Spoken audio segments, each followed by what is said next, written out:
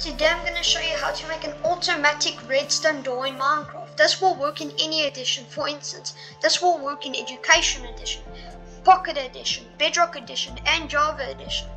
So all you're going to need is 12 redstone dust, 2 redstone torches,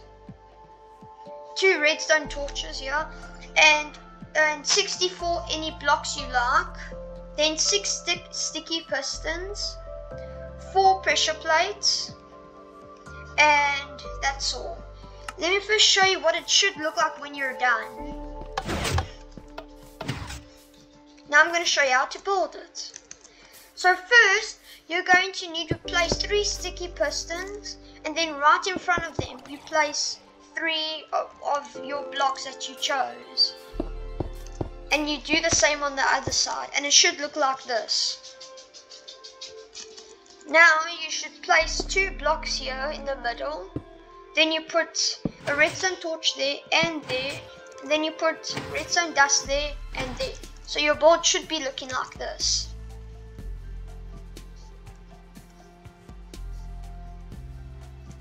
Now I'm going to show you the actual redstone. So you must go underneath, and over here underneath, you must build a thing that goes like that, underneath on that side, and over this side. So it should be looking like this underneath here. So 2 blocks there, then you break a block there, same on this side. And now when you have done that, you have to place 6 redstone dust over here, and then 1 there, 1 there, 1 there, and 1 there. This is what it should be looking like now.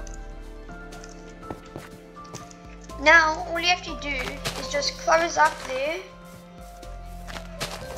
and then your board should be looking like this.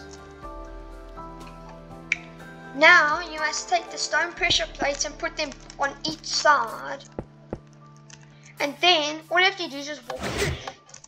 And also you must also not forget to put blocks there. Now you can impress your friends with your fully functional redstone door. Thanks for watching.